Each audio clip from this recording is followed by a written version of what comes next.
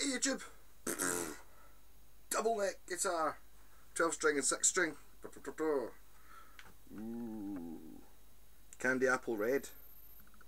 I added this switch. As standard it came without. This switch is already there, but it was actually just a pickup selector for these pickups. That's a pickup selector for these pickups. So the only way to switch between the necks was to use the volume controls, which, if you can imagine, blasting through stairway, coming up to the solo, turn it down, oh, turn it back up, turn the other one up. Right, so now I've got, that's now the pickup selector switch for this. That's a down, that neck, up, this neck, in the middle, both. Yeah, so this, I've seen one of these badged at Tanglewood. It's on eBay just now. It's, I'll show the back of it, I've got it on. Maple necks, bolt-on necks. I moved the strap button. Well, I haven't moved it. I've put another strap button on here because this guitar was completely unplayable using the strap button it comes with. I'll show you here. So this is with my new strap button. Okay, it's a wee bit hangy, but it's still, yeah, that's alright. I can play that. If you put it onto this strap button,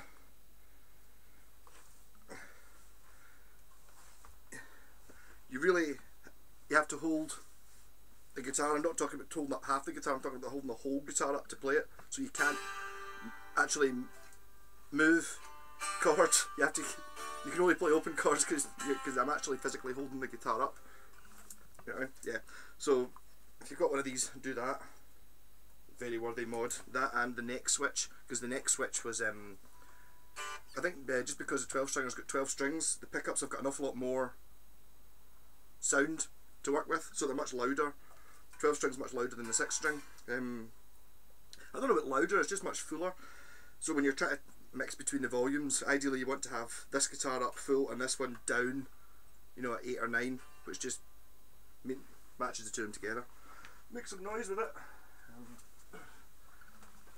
I bought this because I've never actually played a double neck that I didn't build. I've built a couple of them. I wanted to see what the pros built.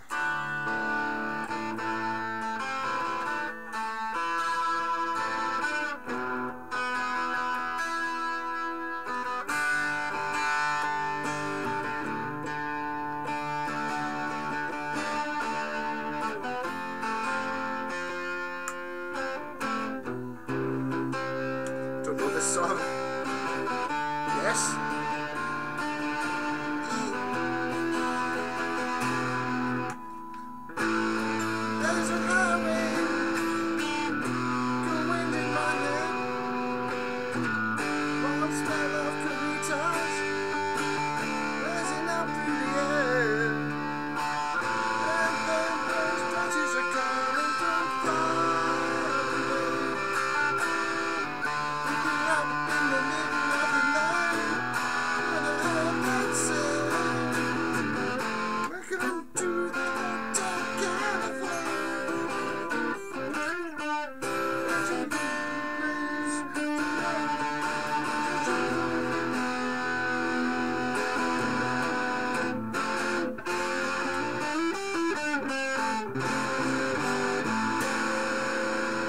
Yeah, so Jimmy Page it up. I haven't actually, well, I suppose.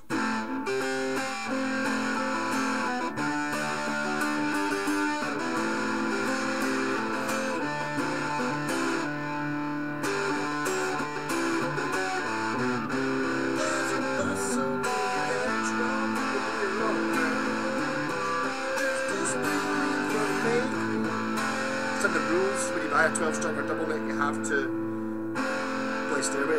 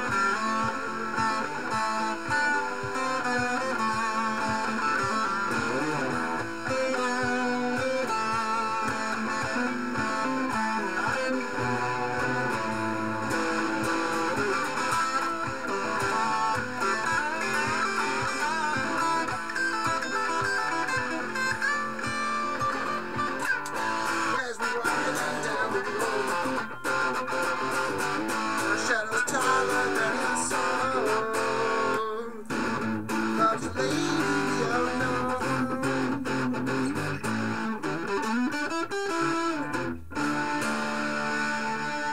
Yeah, okay, so trying to keep this video a bit shorter than my normal ones.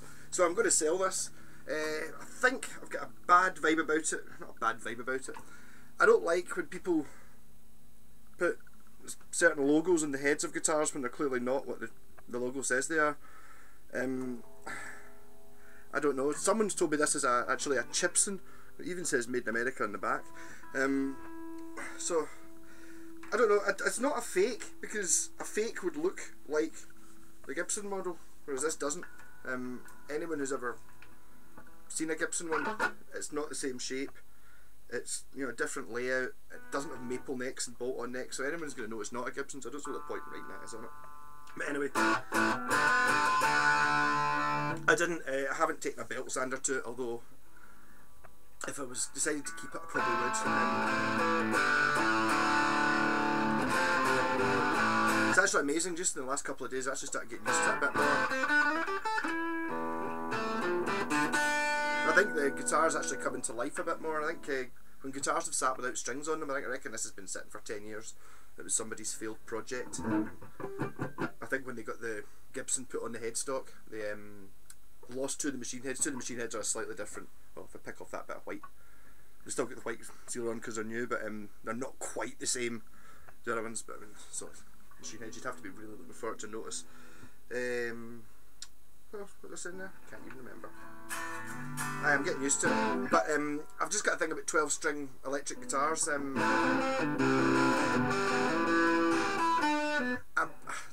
I've had one. I had a Hondo one that I had for. I've always wanted one. I tried making one, and it sort of failed. One that tuned the thin strings tuned from here with machine head, but it's dead difficult to keep strings on them because I've got far too many guitars, and the thing about 12 strings, because they're really thin strings and you can't buy elixirs for it, they go rusty after a couple of months. So if you don't play it all the time, but I mean, that's the same for all 12 stringers. Doesn't matter whether you've got the £5,000 one or not. Also, I just don't think they're that useful for what I play. But I had to try this because I wanted to see what I upgraded the pickups as well. I should probably mention the ones that were in it were a bit heavy metally. These are a bit more Led Zeppelin-y.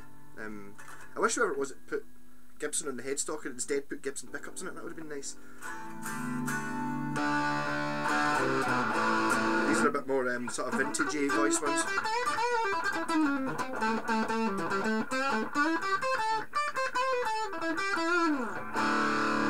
But you can see it sitting there. So this is me. This is definitely not a Gibson, and I don't want to be in any trouble for saying it is, because it is not.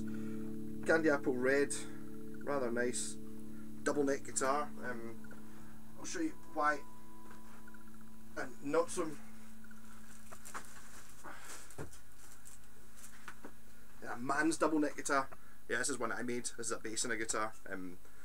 It weighs, well, 3 times as much as that.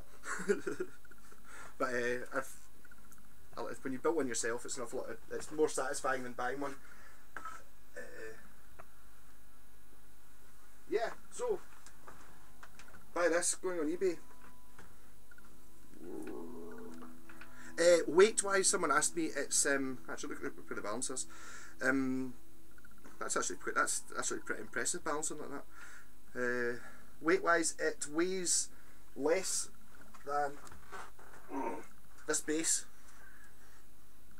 which is a sort of, I suppose it'd be heavier than a Les Paul a bit, but it's the same ballpark as, you know, a heavy Les Paul standard. I don't know what kind of wood it's made of. It is solid wood, because you can see where some of it's been routed out. It'll be basswood, I'd imagine, basswood, however you pronounce that. Rock on.